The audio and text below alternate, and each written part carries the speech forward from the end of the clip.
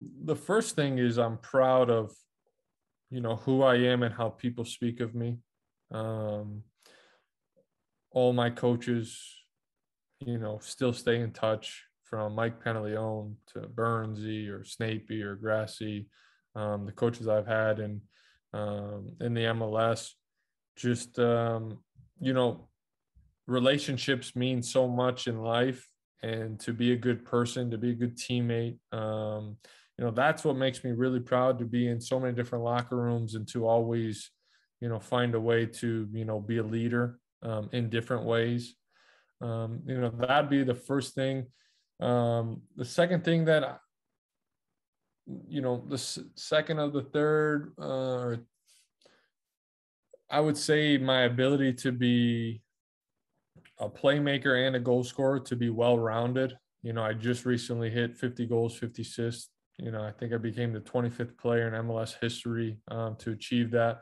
And so for me, I've always in my life found so much satisfaction with setting up my teammates. And, sometimes my parents nowadays tell me to shoot more and sometimes be more selfish. And I said, you were never like that before. Don't change now. This is how I am. This is how I've always been. So to hit that achievement was something that I thought was pretty special for myself. Um, and lastly, the longevity of my career and to still be playing at a high level, my 12th season this year.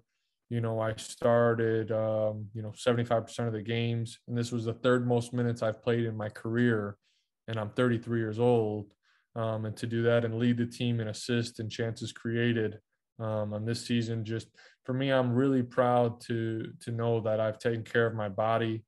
I've been mentally and physically strong throughout the years, and able to keep up with the young bucks on the team. So those three for me really stand out.